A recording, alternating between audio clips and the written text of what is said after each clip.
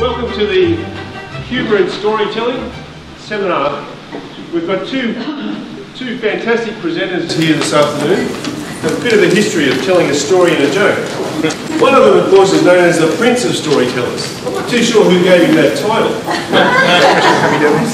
And they're going to teach us how to put a bit of storytelling, a bit of humour, all together. Welcome up one half of the duo as Tom Jones. No, Tom Ware. And that's no cue to start throwing the undies up on the stage either. Tom Jones. Please welcome up Tom Ware for this afternoon's Storytelling and Humour Seminar.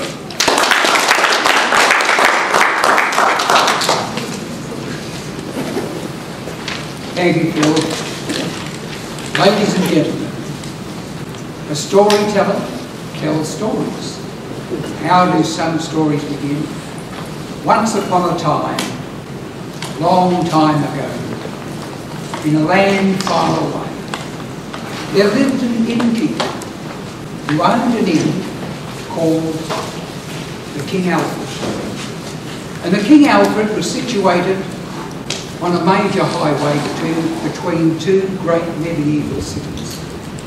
All day long, carts would rumble by, a bullock wagon would go by, pilgrims and pedestrians would walk by, armies would march by.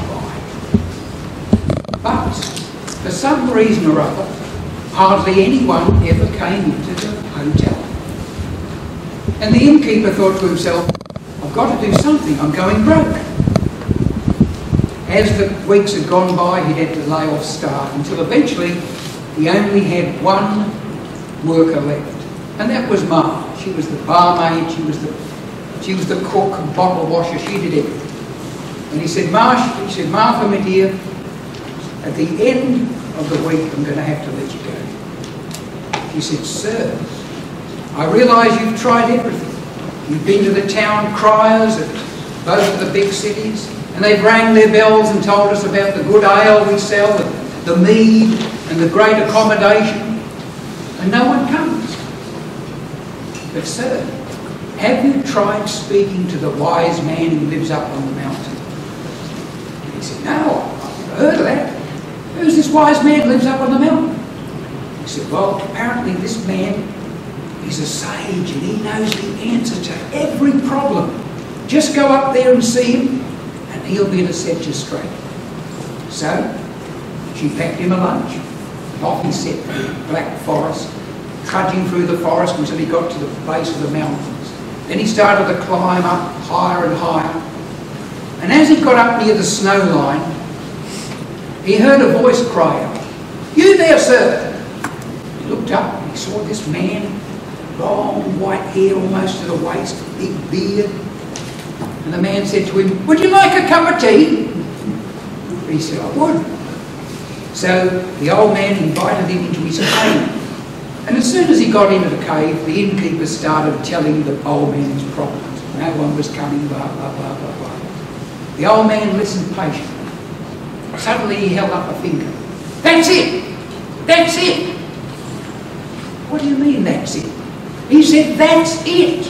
You must change the name of the hotel."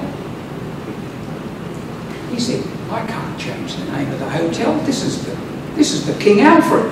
It's been there since Viking days. This is the actual hotel where they burnt the cakes way back." He said, "I can't change that." He said, "Change it. Change it and your luck will change immediately."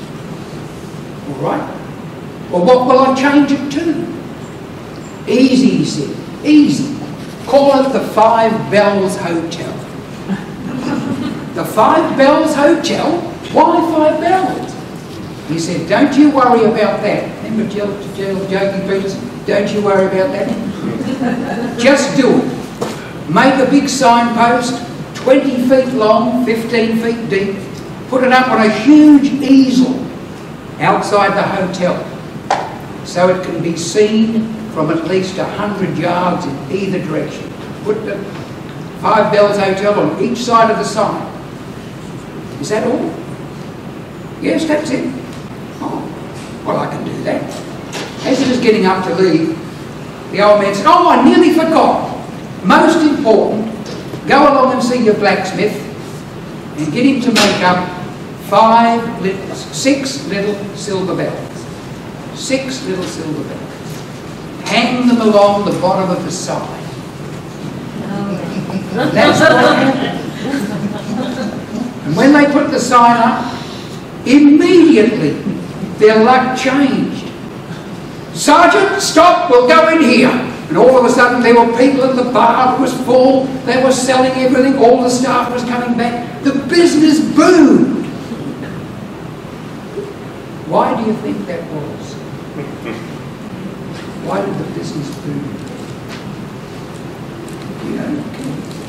Do you know? Do you know when? Why did it change? Difference in the number of the bills. Exactly right. It was called the 5 Bells Hotel, and they put 6 along the bottom. And nobody can resist telling somebody else that they made a mistake.